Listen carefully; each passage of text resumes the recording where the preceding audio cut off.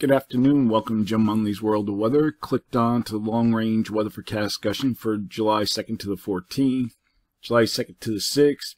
We have a ridge that's forecast still over Alaska, a blocking high, and we have progressive low at a low amplified flow failing across the northern U.S., and a broad ridge will cover the southern U.S. during this period. Now, during this period, we're expecting showers and thunderstorms across the northern Rockies into the Great Lakes and Ohio Valley to the Central Appalachians. Some of the activity could spread further eastward at times. Some of the storms could be strong to severe.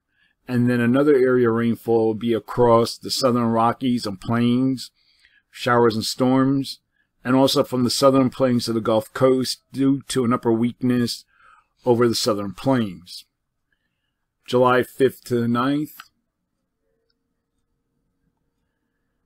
The westerlies remain across the northern U.S. You can see it like this. And we have a broad ridge covering the southern U.S. And there are some indications of a weak trough here across the northwest and the northeast. So we're going to go forward in time.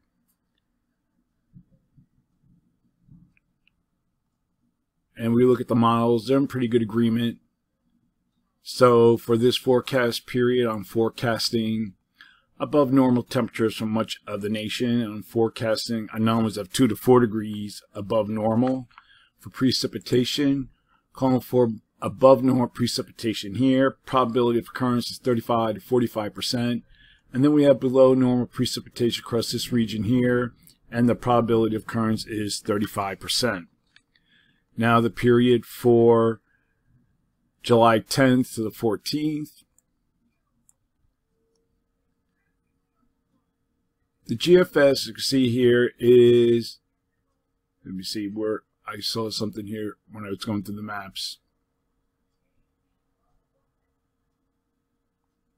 GFS kind of sinks its upper low southward and brings a trough into the Great Lakes in the northeast, pushes a ridge here over the northwest, as does the NAEFS too. The other models, however, keep a low progressive flow across the nation, but near the above normal heights. So for this forecast period, I am forecasting above normal temperatures here, and I'm forecasting anomalies of 2 to 4 degrees above normal, below normal temperatures here, because I think this might be the pattern with the GFS and NAEFS shows. Below normal temperatures of 2 degrees below normal. And for precipitation, calling for above normal precipitation from the northern central plains into the northeast and mid-Atlantic. And the probability of occurrence is 40%. And then we have below normal precipitation here. Probability of occurrence is 35%.